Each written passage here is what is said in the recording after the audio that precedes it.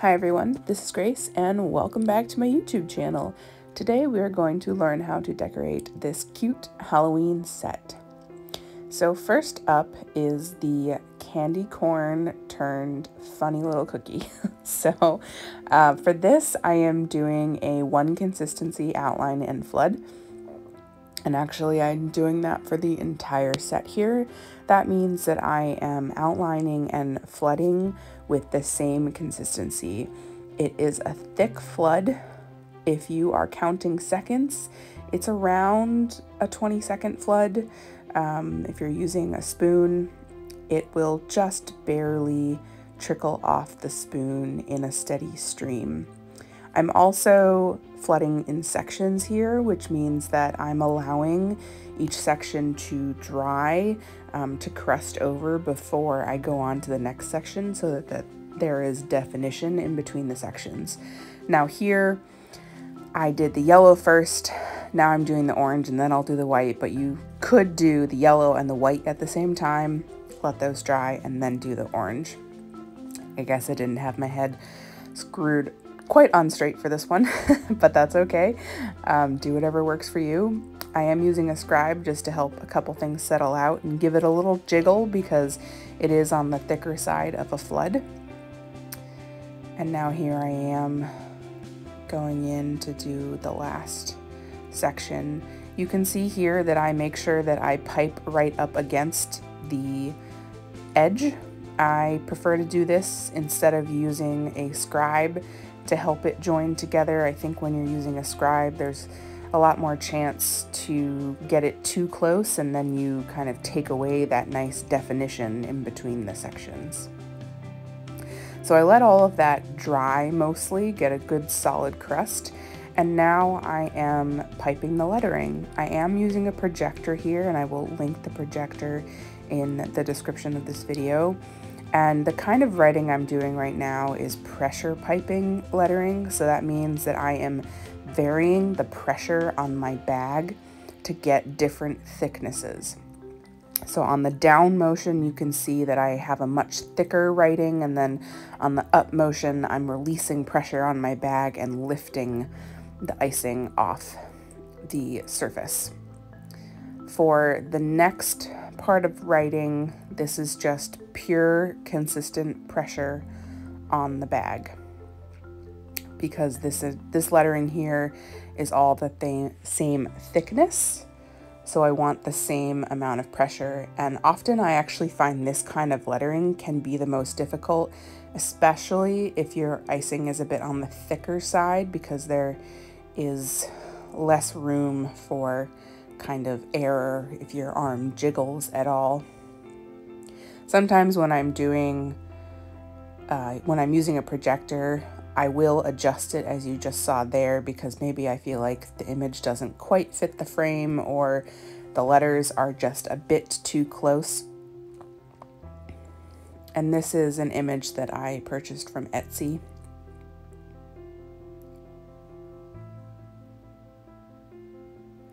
Lettering, as you can see, takes a long time, a very long time. So you want to be careful the amount of lettering that you add to your cookies for a set, keeping in mind how many you have to make. It's a big, big time suck, but often I find it worth it, so I like to do it. My lettering consistency here is a bit on the thick side, as you can see, especially with the black, because it's not quite settling. You can see the definition, but when it comes to lettering consistency, I would rather it be a little too thick than too thin. If it's too thin, then you'll lose the definition in the letters, and that's a bummer. So there's that cookie. I'm just here for the candy. Up next, we are moving on to the cauldron. Again, this is a one consistency outline and flood. And even when I'm doing one consistency, I can flood right up to the edge of the cookie. And that's because I really have a good sense of my consistency, how much pressure to apply on the bag, how much icing to use. how close to flood each line as I'm going through. If you're not comfortable flooding all the way to the edge, it's totally fine to give yourself a few millimeters of space around the edge, and then you can use a scribe to help encourage it to the edge of the cookie. So I let that crust over, and now I'm moving on to the bubbles here. This is a medium peak piping consistency. I can tell it's a medium peak because you can see as I'm releasing the dots that there's still a peak on the dot. If it was more like a soft peak, there would not be a peak on these dots. I wanted to make sure there was some good definition in between them, which is why I did a medium peak. If I say this a lot, but if I had more patience, I would go through and I would use a scribe to settle each peak on the dots. But alas, I have patience, but not that much patience. So I'm okay leaving the peak. Some might find it less than perfect, but it's good enough for me. The design is what's most important in my opinion. So now here I am sprinkling a bit of glitter just for some extra pizzazz. And then I am freehanding my lettering here, and I decided to freehand this largely because I couldn't find lettering in spacing that was exactly right for where I was applying it. And this is pretty simple lettering, so I wanted to challenge myself with some freehand. You could certainly use a projector though for this if you don't want to freehand. And what this resulted in is all of my boos that I wrote out were all a little bit different. And for some people, they want everything to look exactly the same, so I'd use a projector. If you're cool with it looking slightly different on each cookie, freehand away. I really encourage that. So that is our second cookie and the boos on a cauldron. Up for the third cookie, this is the jack-o'-lantern candy bag. And for this, first you want to paint that initial layer. I'm using flood consistency here, but I think it is better to do this with piping consistency because you'll get better coverage with less icing, but it doesn't really matter. I didn't need piping consistency white, so I wasn't going to make that just for this. And here I am doing a little more glitter just for that pizzazz. I let this layer dry, that's really important. And now I'm going on to outline the jack-o'-lantern, and this is piping consistency.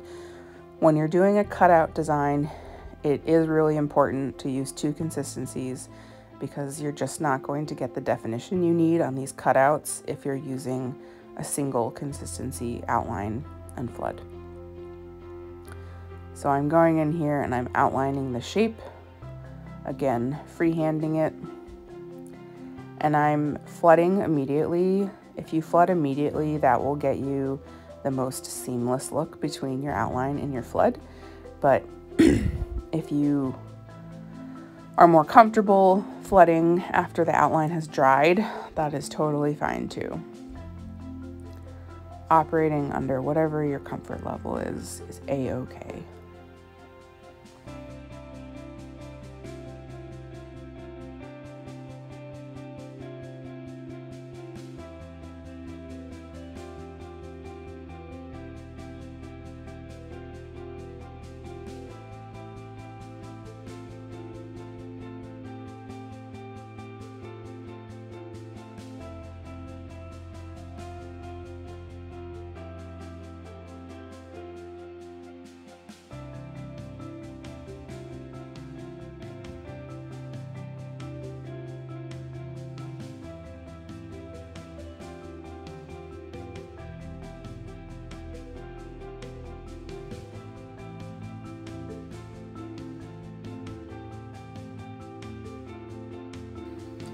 Here I'm using a medium peak piping consistency for the handle.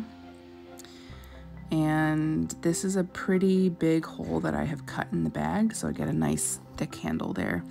We'll make sure that handle dries before moving on to the next step, and that is to do the candy on top. And I'm using piping consistency here. Oh, I did make piping consistency for this set, so I don't know why I used flood on the other section, alas. So the first couple of sprinkles I am placing because I want to make sure that I get these bigger sprinkles in there. And then I'm going to use a spoon to cover the rest of it. In a second, I will use a spoon. There we go. I highly recommend doing sprinkles on top of a bowl. Please, on top of a bowl. It makes your life so much easier. Or maybe on top of wax or parchment paper. And there we have it. That is the jack-o'-lantern candy on top of the candy corn cutter. And last but not least, we have got our ghost. And again, this is a single consistency outline in flood. You can see here, so my cookie recipe spread a bit, and you can't see the definition on the hands quite as well as the original cutter. So this is a great opportunity when you are actually doing your flood to give the definition that might be missing on your cookie itself if it got misshapen somehow or has spread a little bit. Use the icing to your advantage.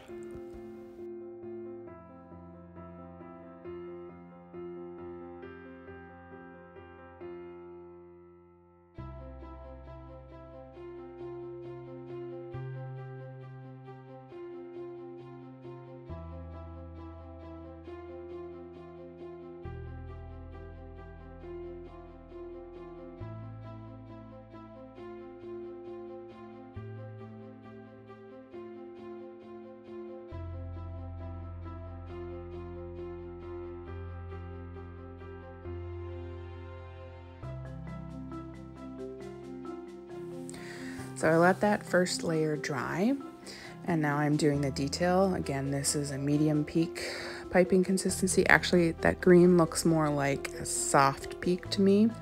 This orange is definitely a medium peak. It's pretty thick here. See, it leaves that little peak when I release. I let that first section dry, crust over, and now I'm moving in to do the other section so that there's definition in between them. I let those dry as well, and then I move on to do the little bit of candy on the top, more piping consistency, more sprinkles on top of the bowl, as always. Super important that that orange and green has dried before you do this, otherwise the sprinkles are going to attach to the orange and green, which is not what you want. So I do the sprinkles, kind of massage them into place. And then I'm doing the cheeks here with a little edible dust, and then a medium peak piping consistency for the mouth and the eyes. And then I will finish this off with an edible marker. And there we have it. That is the ghost, the cute little ghost. And that's the entire set. So I hope you have fun making this one. Happy Halloween.